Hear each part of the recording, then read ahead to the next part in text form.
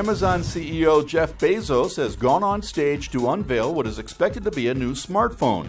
Bezos opened the event by talking about Amazon's $99 a year Prime membership. It began with free shipping, but has expanded to include free video streaming, ebook lending, and more.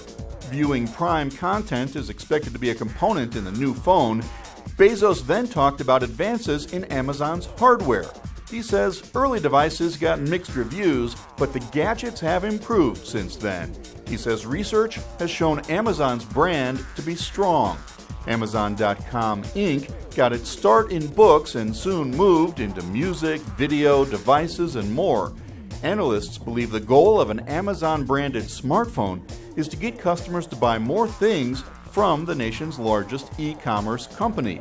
The device might include an Amazon shopping app or other features tied to the company's products and services.